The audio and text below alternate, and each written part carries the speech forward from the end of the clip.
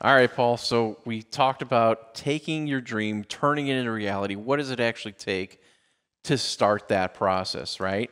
So we're going to stop procrastinating. That was the biggest thing we talked about. Now, let's just talk about, is there a need for what I want to do in my area? That's a big deal. And I think, John, on Instagram, you can look and see other people's businesses, like, oh, man, they're crushing it, doing this service or that service. And that might work in their state or country, but it might not necessarily work in your zip code, in your Exactly. area. You definitely want to do the research before you set up shop. Just because you want to open up the business in a green industry scenario, to whether you're mowing lawns, you're doing hardscapes, or you're doing irrigation or lighting installs, there's such a huge band of things that are in the green industry. Whatever it is, you got to make sure that there is a need and a demand for those things. Because if you don't, let's just say you're going to install lighting. Okay, it's kind of funny. I live in Northwest Indiana, and there's tons of guys across the country that do holiday lighting. In our area, it's not a big thing, even though we get all the snow and everything. It's weird. So there's still people that do it, but it's just not. It doesn't have the traction that it has in other parts of the nation. You want to make sure that even though you have that desire to open that type of service up, you got to find people that are going to be able to buy it. So what do? How do we find them? Yeah.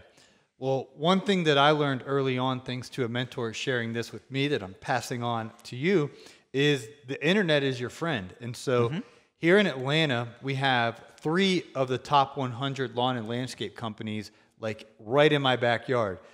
Fella's actually out there blowing as we as we record this. So a couple of those that are like locally right where we're at right now is Gibbs Landscape and Russell Landscape. My mentor's like, just go to their website and see if they have on their website, he already knew the answer, but see if they have on their website what services they offer. And so I just type into Google, Gibbs Lawn Care, or it was Gibbs Landscape, and it pops up. Between Russell and Gibbs, they're like $35 to $45 million revenue a year. Companies between 350 and 500 employees. They're huge, and they're right in my market. And I'm on the website, and they actually show on our weekly maintenance program, we'll mow all the turf areas. We'll edge these areas. We'll offer this kind of ornamental pretty. They literally post, because they're trying to recruit customers, what services they offer, and they have their different packages. And so the light bulbs are going off. Okay, if they're able to turn $35 million or $45 million of revenue, and they're servicing the same neighborhoods that I'm aiming to service, and these are the services that they offer, then I know there's a market for those services. Now, obviously, they got their stuff together.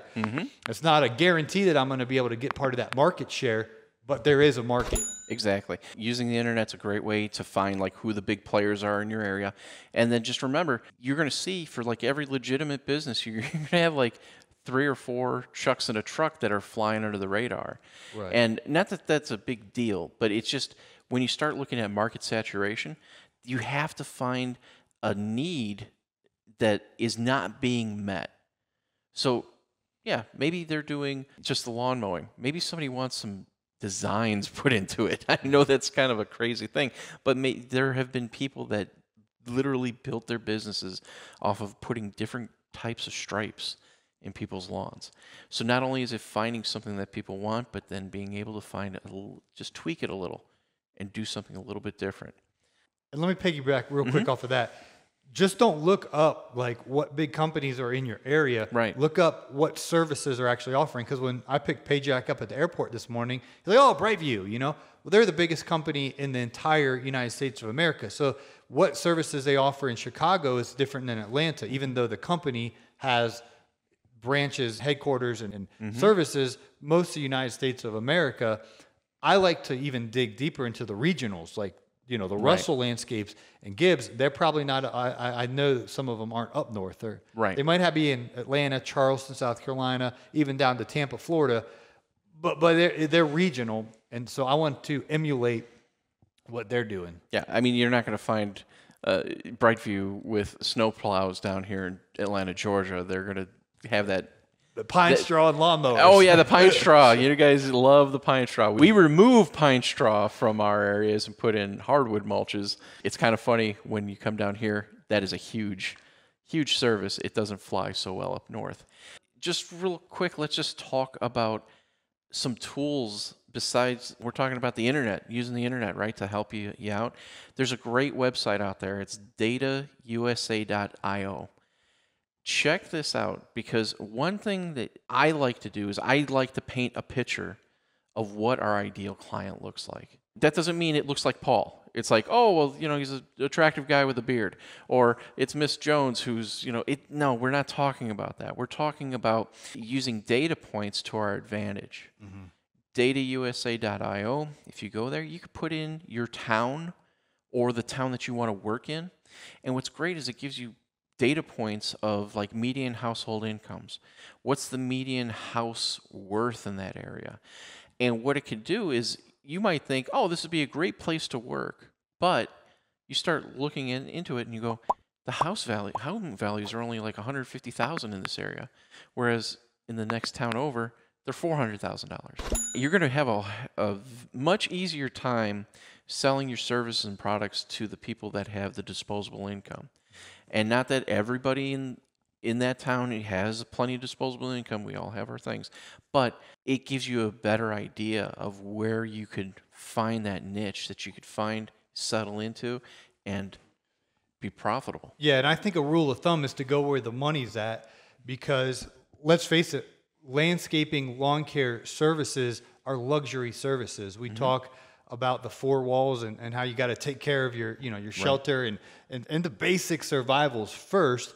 And so folks that can go beyond that and they can pay you to do these luxury services, they obviously, their income has to be larger, so they have the money for that. And so if a house like you mentioned, John, it's $400,000 and they got a few cars in the driveway, exactly, they're more likely to spend money on the lawn landscape services than the $150,000-ish home that might be more focused on the four walls. Right. And that's not to profile people, because you read The Millionaire Next Door by Thomas Stanley.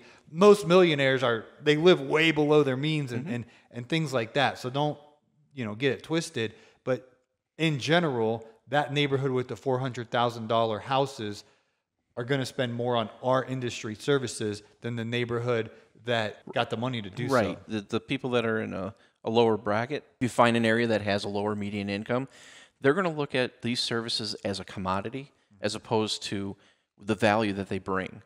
They may think, I just need my lawn knocked down so I don't get a ticket from the city, and you could do it once a month or twice a month.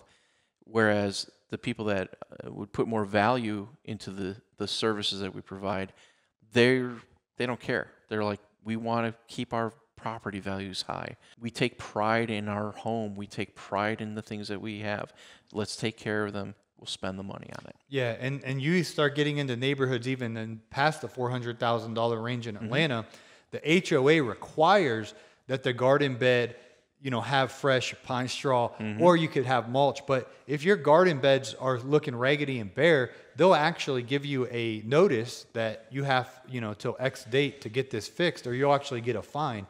And many neighborhoods here in Atlanta, it's actually the HOA rule that you have to have a fertilization and weed control program. You have to actually send them in your contract that you have this fertilization company or that weed control company, because otherwise then you'll get weeds in your yard. In these high-end neighborhoods in the Atlanta market, it's required that you have no weeds in your yard and you have the beds looking fresh. So that's the neighborhood where my ideal customers are. That's where I want to build my business, because I already know they're required to spend money on these services. Right. And starting with that ideal customer, it's so important, because then you can just reverse engineer and attract that customer rather than just willy-nilly winging it, and it won't go well. Exactly. So the biggest takeaway from this for you guys that are starting out, and even if you've been in business for many years and you seem to be you don't have the traction that you've desired, take a few steps back and make sure there's a need for the services that you provide.